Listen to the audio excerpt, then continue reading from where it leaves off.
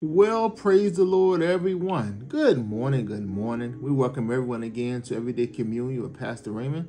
And as always, we encourage everyone, hey, go ahead and get your communion elements on this morning. It's time to take communion, bless God. All right, so this morning, our morning reading will be coming from Hebrews 12, verses 16 through 17. But of course, we know this week we've been discussing returning to the Lord. All right, we know that for so many, they have their testimony. They used to be in church. I used to serve the Lord. I used to preach. I used to be a minister of the gospel. I used to this. I used to that. So they no longer find themselves doing those things, okay? They have left their first love. They have turned back from the Lord, all right? But we're just encouraging everyone in what it's time to come home. It's time to return to the Lord. It's time to get back in position. It's time to come back and start serving the Lord again, my Lord. And we saw yesterday some good news is to anyone that has lost their way, who have turned away from the Lord. God says what? Return to me and I'll return to you. He says what? Come back to me and I'll come back to you. The Lord is standing there and waiting for you with arms open wide, ready to receive you, ready to restore you, but you have to turn to him. He's not going to force you, my God. You got to what? Return to him. And he says what? He will return to you. It's time to come back home. And here's the beauty of all of this. The door is open and his grace is sufficient. My Lord, I don't care, what's going on in your life. His grace is sufficient. I don't care what sin has tried to take you down, what road sin has tried to take you down, or how far you've gone down that road. My God, know that his grace is sufficient. Where sin abound, grace does much more abound. My God, there's grace for whatever, my Lord, you are entangled with, whatever you're struggling with. Just come home, my God, all right? So let's read Hebrews 12, verse 16 and 17. It says, lest there be any fornicator or profane person as Esau, who for one morsel of meat sold his birthright. For you know how that afterward he would have inherited the blessing. He was rejected. For he found no place of repentance, though he sought it carefully with tears. Again, he found no place of repentance, though he sought it carefully with tears. Amplified says, he could not find no opportunity to repair by repentance what he had done, no chance to recall the choice he had made. He didn't find his place of repentance. My God, hear me now. Don't miss your time. Don't miss your place. Don't miss your opportunity to repent. You say, well, Pastor, when is my opportunity to repent? Now. Good God, today. Today is your day. Your time is your opportunity to repent, all right? I pray for anyone that has fallen away, or has left their first love, is not serving the Lord anymore. I pray for each and every one of you, my Lord, that you will find your personal place of repentance. This is not a corporate repentance. This is not a repentance of the nation. This is your personal place of repentance, all right?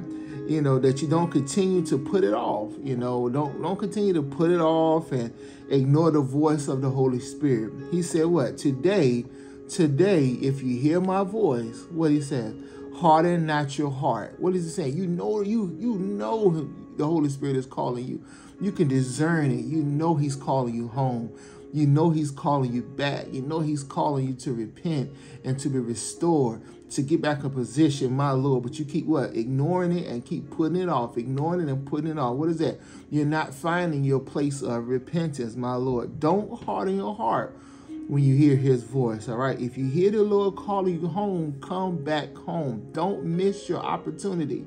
Don't miss and don't fail to find your place of repentance. My Lord, God is gracious, God is merciful, and if you hear that call on the inside of you, don't ignore it. Don't put it off, but respond to it. My Lord, say, I'm going home. I'm going back to my Father. I'm going to continue to serve. I'm going to get back and serving the Lord again and surrender my life to the Lord again. Amen. Amen. Don't miss it. Don't miss it, my Lord. So let's go ahead and take communion this morning. Father, we love you. We bless you. We praise you. Father, we thank you for this new day and another opportunity given unto us to come before your table, to commune with you and with one another. And for that, we say thank you. We take the bread right now, which represents your body, Lord Jesus. Lord Jesus, everything you're doing, everything you've done was for us. You was made sin for us, that we might be made the righteousness of God. You bore all of our sicknesses, carried all of our diseases.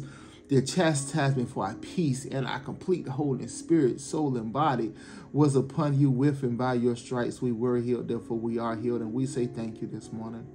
We do this in remembrance of you, Lord Jesus. We discern your body right now, and we love you on this morning. We take the bread, we eat all of it. Thank you, Jesus. Thank you, Lord. Thank you, Lord. We take the cup of the blessing, the blood of Jesus. Because of your blood, Lord Jesus, we stand before the Father this morning holy, blameless, the righteousness of God, without fault, without blame, in love, all of our sins, past, present, future sins forgiven, never to be remembered again, never to be brought up again, never to be discussed again. For that we say thank you, Lord Jesus. We take the cup of the blessing and we drink all of it, saying thank you, Jesus. Thank you, Lord. So again, I encourage you, don't miss your place of repentance.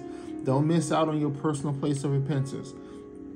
If you hear the Lord calling you home, don't ignore his voice. Don't harden your heart, but respond to it, my Lord, and get back in position and come back to the Lord. Amen? Amen. So let's go and get our favorite confession this morning. The favor of God is in me, on me, and goes before me. The favor of God surrounds me everywhere I go and in everything I do. I expect the favor of God to be in full manifestation in my life on today. The favor of God produces for me supernatural increase, promotion, honor, greater victories, recognition, preferential treatment, petitions granted, policies changed, and battles won in which I don't have to fight.